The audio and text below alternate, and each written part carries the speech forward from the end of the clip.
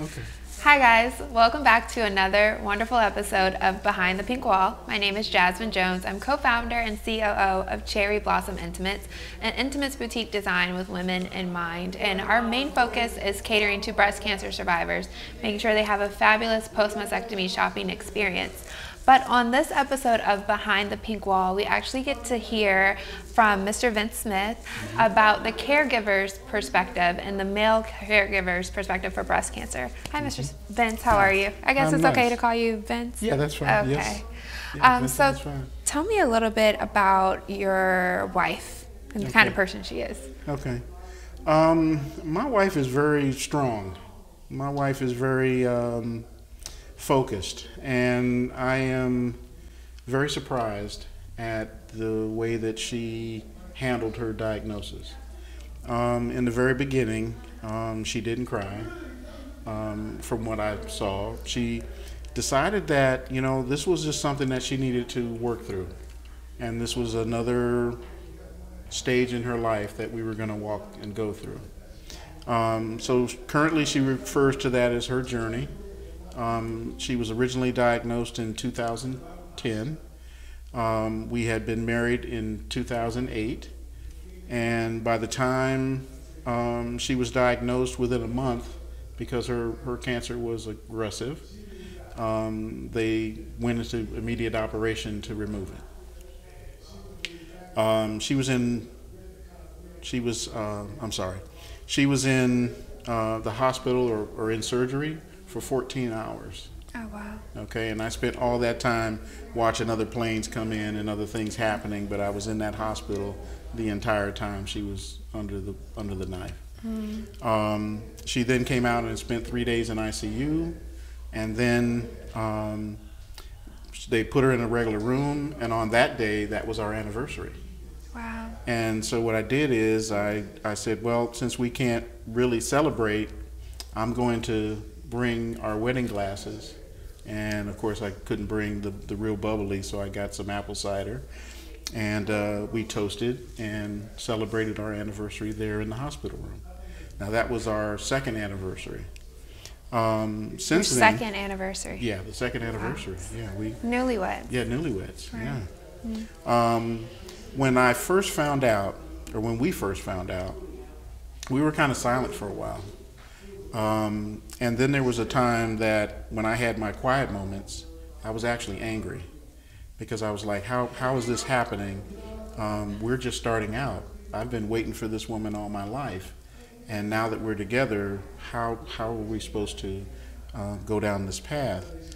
And then I realized that that's what it was. It was just as she said. It was something that we needed to work past, because unfortunately, cancer is not the be-all, get-all.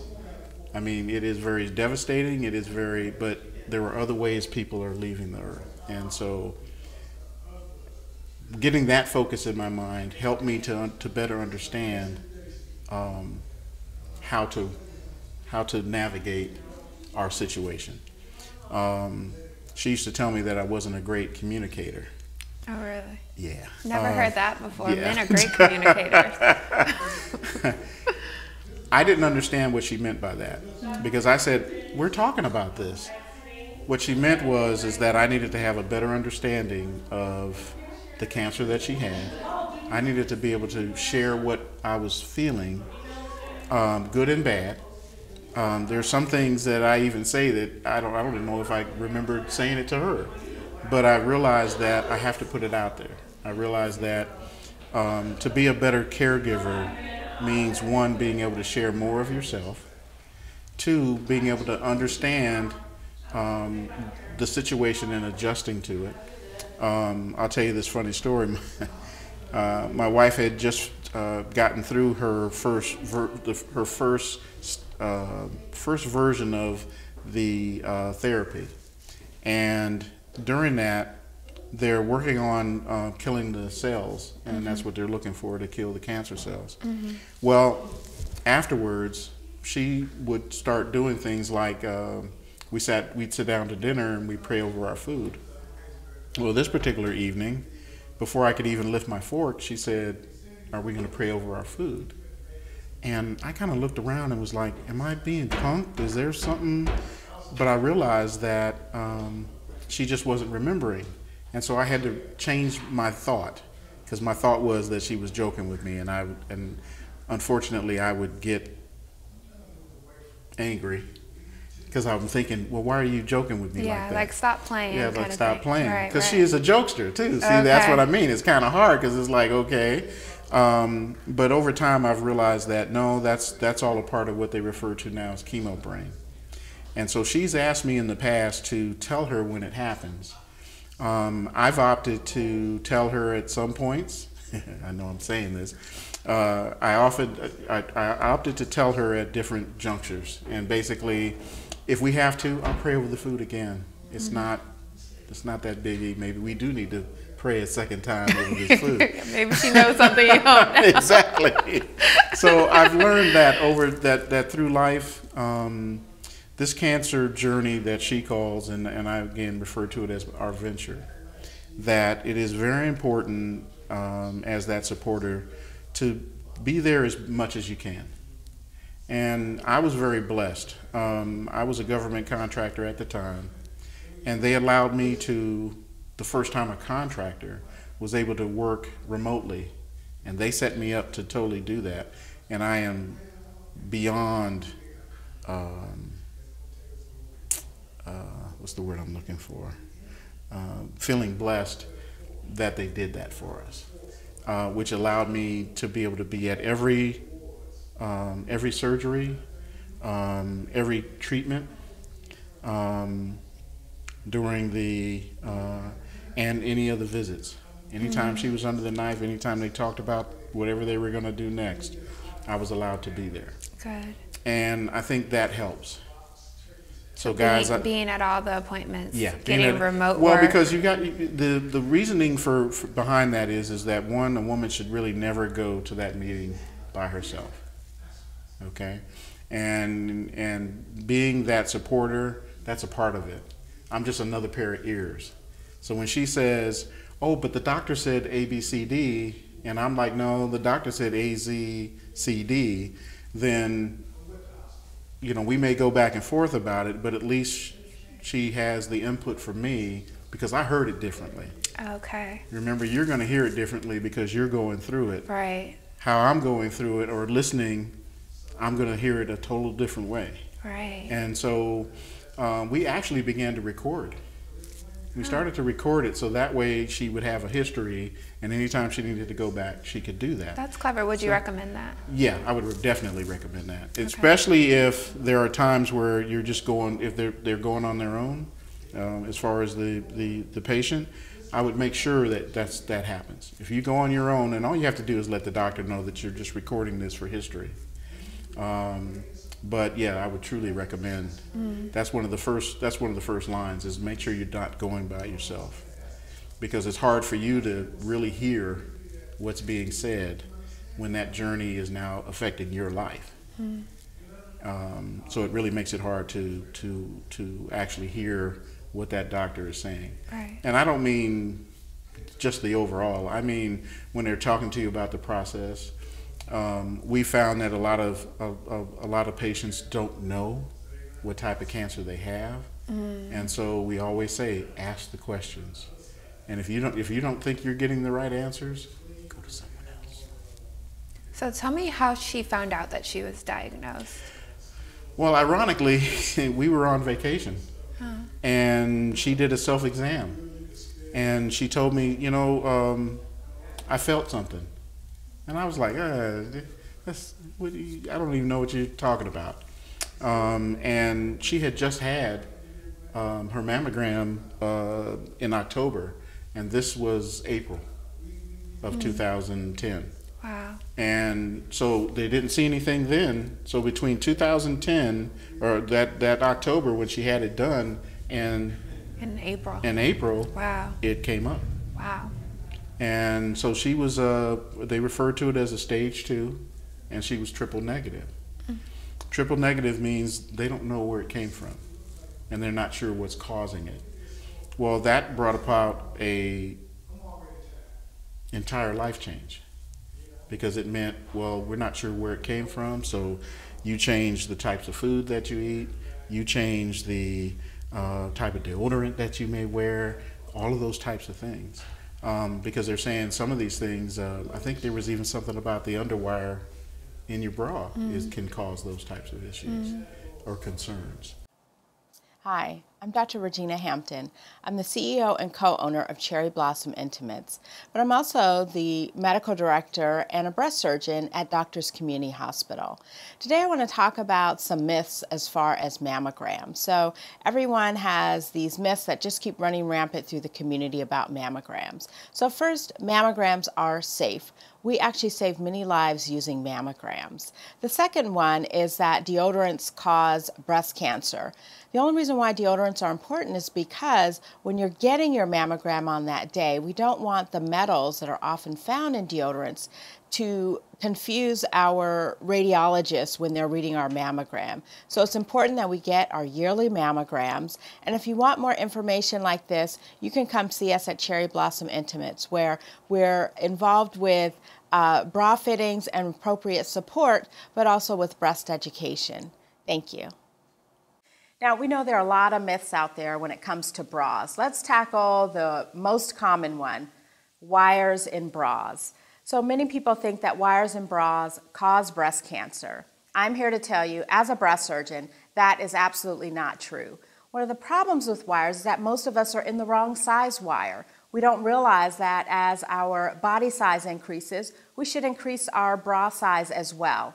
So, bras with wires are safe, and they are meant to be comfortable and to help give you support and uplift.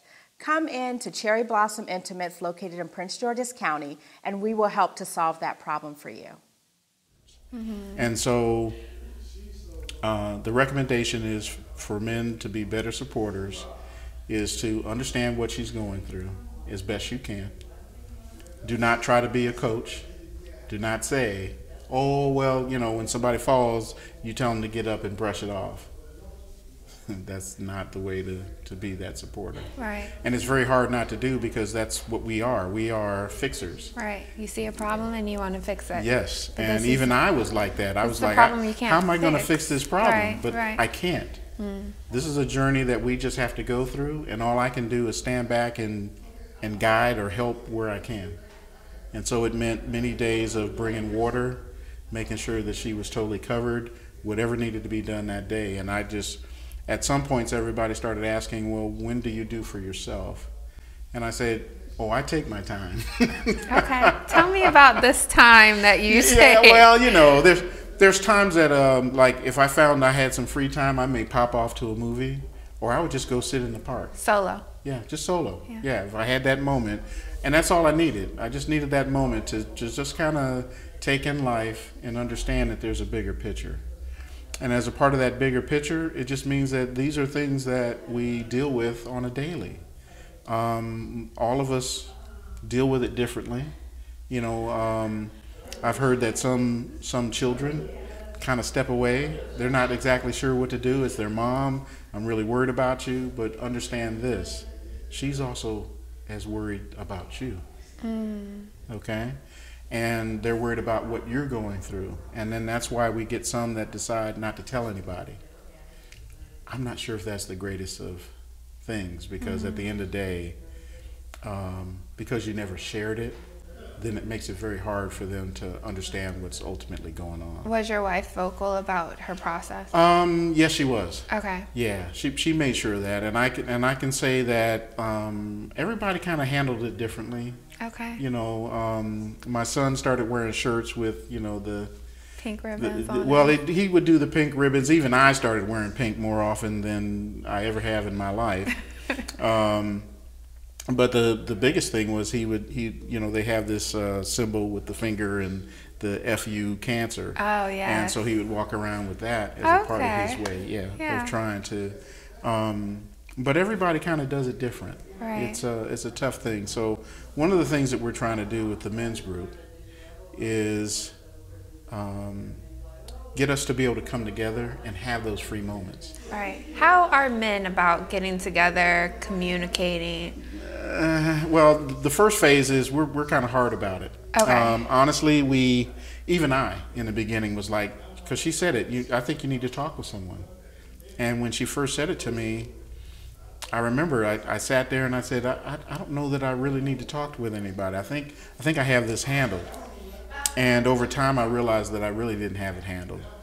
And what I mean by that is, again, with the approach of us fixing it, once I started hanging around and I was in the groups, I realized two things. One is that she's a part of this forever. The second was that we are a part of this forever. Because that's the love of my life. That's my wife. And so therefore it means we're gonna go down this path. And as we go down this path, it's continual. We're gonna deal with friends, with friends. She just recently lost her mom, which is very tough.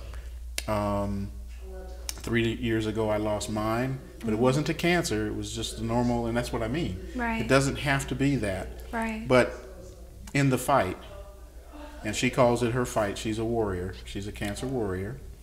Not survivor, she's a warrior. Yeah, she's a warrior. That's nice. Yeah, I like that. She is not a survivor. She is a warrior. And I agree. Because it is a road. I watched my wife go on her journey. And within that journey, I kind of watched, where you watch her grow older. We did the hair thing. She was worried about that. So I pulled out my razor and, okay, let's do this. Wow. And she was like, yep, it's time. Wow. And so we went from those moments. And then I'll share this one little secret. I don't know if she really wants me to, but there was a time she had gotten in the shower. And she was like, where's my shower cap? And I was like, what do you need a shower cap for? Yeah. And she was like, you're right. And she jumped in there and it was really funny because the idea was, okay, well, you can do. And for a long time, she was very pleased that all she had to do was get in there and run some water across, and she was off and on her way. Wow. In fact, we used to debate about, hair. And we've also dealt with, unfortunately, those women that have decided, well, I don't want to go through the procedure. And I'm sorry. I'm a total advocate of, if it's necessary, please do it. So are we. If it's necessary, please do what your doctor says. Yeah, Yes, and if do what your doctor and if says you need every the time. second doctor, Right. get a second doctor. Or third. But follow their orders. But follow their orders. Right. Because we lost a friend that decided. Well, we've had two versions. The first was the husband decided that he didn't want her to have the surgery. The second was, and she passed. And the second was that she decided that she didn't want to, because her breast was very important to her. And I'm here to say, women are more than their breasts. Yes. Okay? You're more than your hair. Yes. Okay? If I love you without those things. And if we have to, then we just adjust to whatever that may be. I'll digress just for a second. When I was younger, we used to have conversations about, well, what would you do if? Here it is, we're married. What would you do if you lost a limb? What would you do if this happened? And some of us would say, well, I don't even want to talk about it because that's something that's never going to happen. Right. And other times we were like, well, I would still be there because that's the person I chose. That's the person that like I said, I waited for my wife a long time. And once I found her, for this to happen, that's what I got angry about at first. But then I realized this is all life. And life is a wonderful thing, even with having to deal with this disease. Right. Because you found love, too. Yeah. You found love. Yeah. How did you meet? We actually met online. Nice. Yeah, there were groups that used to get together, and one of the things that happened was they used to do these meet and greets, and I happened to go to one, and I saw her, but they were doing a Sadie Hawkins dance night, and that means if she asks you, you have to dance. Well, every time I went to head toward her, someone else was dancing, and so that night I had to wait a year. I waited a full year before I ran back into her again. Wow. Yeah. But you knew. I kind of knew. Wow. Yeah. yeah, I kind of knew. And ironically, one of our oldest grandchild knew too, because at the time she was 3 years old. And she was sitting in the back of the car, and she just got to laughing. You know, Grandma said one day she's going to marry you. I can't hold it. And she, and Grandma was like, huh? What did you say? And sure enough. Oh, wow. Yeah, and she's 18 now. So, wow. Yeah, that kind of, yeah, it's been an amazing life. We've been very blessed. I can say that the cancer has now become a full part of our lives. Okay. But we continue to live our life. Good. And so I support anything that she likes to do. She loves to do embroidery. So she has the machine of life to do embroidery. She went to an event one day and she came back home and she said, they have this machine. And my first thought was, get it. Oh, that's nice. Yeah, get it. And like I said, we've been blessed enough to do that. But the big one is that as a part of this too, we have offered ourselves up to supporting any of the groups. So I do video work. I do tax work now. I work with my dad. I was a physical security specialist for 36 years. Wow. I was on the team that designed the Martin Luther King Memorial. I worked for the Smithsonian. I worked for the Social Security Administration. I did the Olympics in '96 down in Atlanta. Wow. I was a part of the World Cup in '94. Wow. So I've had a very blessed life. And like I said, I waited for a very long time for her. And though we go through our ups and downs, we still realize that, you know, this is just a part of our life. Right. And that's where we've kind of left it. Like I said, this past Saturday we did get some bad news, and that was a little rough. And when it was not for her, but for her friend. For her friend, yeah. Okay. And when it was time for us to talk, I kind of broke down, because for me it serves as that reminder. Yes. And unfortunately, we don't always like that reminder that tells us that we are human, and that there may be that day that you just don't wake up. Right. Right. And it's a tough one to fathom, but I also say, make sure you have things in place. Right. Make sure everyone has an understanding of what it is you want to have happen. Did you and your wife talk about this? Yes, we did. Okay. That was a hard conversation too, because because we were just starting out, we really didn't have a lot of those things in place. But now I have to recommend, now that we've more time has gone by, we're becoming more seasoned. The recommendation is, and even young, because it just you'd happens. recommend that to couple caregivers as well, to have that conversation. Yeah, you got to have that. Even if it's difficult. Even if it's difficult, right. Because the part of that support is also that you may have to make that decision, right. And that decision is going to be based on what you two have talked about. And it could be 50, 60, 70 years from now. Yes. But at least it's written exactly. down. But at least it's written down. And it's the way she wants and we it to are we are a society of passwords. And so what I tell people is, you can give her that one password that would open the whole box, okay?